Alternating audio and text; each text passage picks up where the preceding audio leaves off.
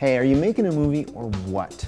Maybe you're too freaked out by all the technology to even start, but come on, don't be a baby.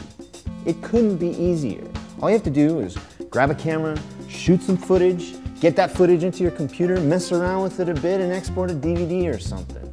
It's so easy. The first part's really basic. Any idiot can get their hands on a camera that's decent enough to make a movie.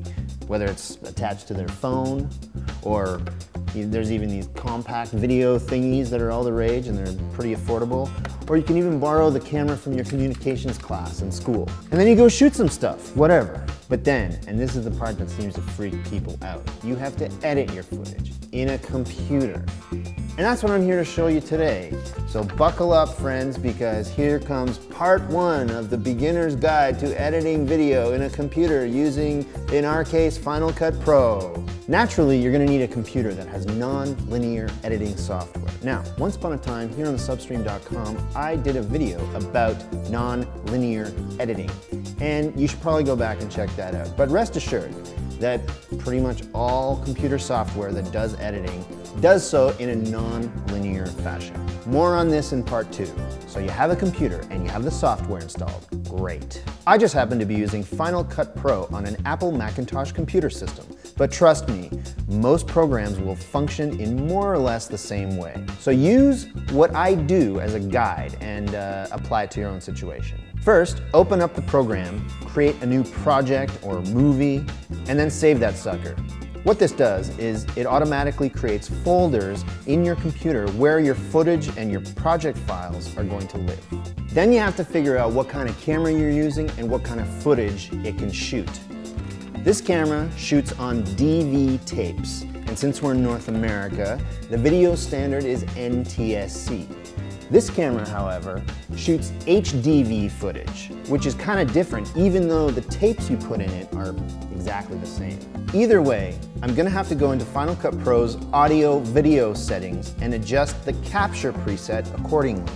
This tells Final Cut Pro exactly what kind of footage it's gonna get once I get going. Since I'm shooting DV and it's NTSC, I'm gonna choose DV NTSC 48 kilohertz, which just means that the audio sampling rate is 48 kilohertz. No big deal. And since I'm connecting the camera to the computer by way of FireWire cable, I'll set the device control preset to FireWire NTSC. And of course, I'm gonna click OK. Chances are you're gonna have to play around with these settings until you find a combination that works. Maybe your camera has different specifications that aren't easily determinable. Just do a quick Google search on the make and model of your camera and you should figure it out eventually. Once you set your capture presets in Final Cut Pro, you can get started. Plug your camera in, change it to the VCR setting, then open up Log and Capture in Final Cut Pro. You'll see a little window pop up that allows you to control playback using your computer, which is handy. You're practically ready to go, but before you actually get started, you have to tell Final Cut Pro what to do with the footage once it's captured. It's gonna take the stuff that's on your tape and turn it into little tiny movie files and shove them somewhere on your computer. And since you're the boss of this scenario, you need to tell it where to shove those files. So in capture settings, you need to set what's called the scratch disk. Just pick a folder on your computer where all your footage, your render files, and all the other junk that your project will create is gonna live. Once you do that, then you're ready to go. Now, if you want to get fancy, you can watch all the footage and based on your camera assistant's notes, you can select which shots you actually want to capture and only capture those by inputting the in and out points of just those shots and then doing what's called a batch capture.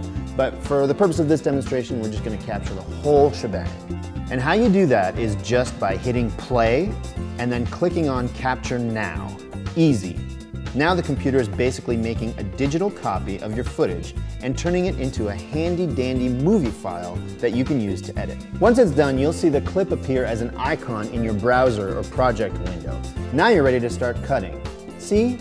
Wasn't so hard, was it? You want to know what's even easier?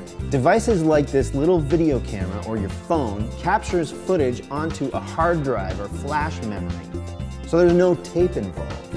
This means that when you plug them into your computer, you can already see the different clips as digital movie files, which you can just drag and drop into your project folder, easy peasy. Holy crap, the future. So now you're ready to start cutting, which we'll get to in part 2 of our series. So check back because it's going to be probably the best part of the series. Bye.